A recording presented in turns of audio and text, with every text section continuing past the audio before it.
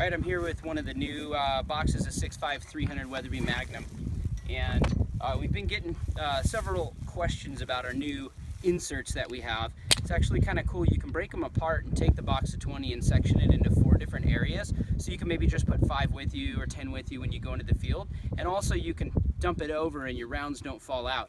And so it's a pretty cool feature. The one main question is, they seem, if you just grab the end by the belt on the bottom, it's kind of hard to get out. What I've found is what happens is there's a little tab that holds it on here, down by the case head. And so what I do is I stick one finger under here and push up, and then push with my thumb there, and they just slide out easily that way. If you just tug at it from the end without pushing here and here to get it up and over that, you're gonna find it kind of hard to do. And those are some of the comments that we've been getting. But the great thing is you can put them back in and they snap into place. So it's kind of a technique, but once you figure it out, we think it's a great way to carry your rounds.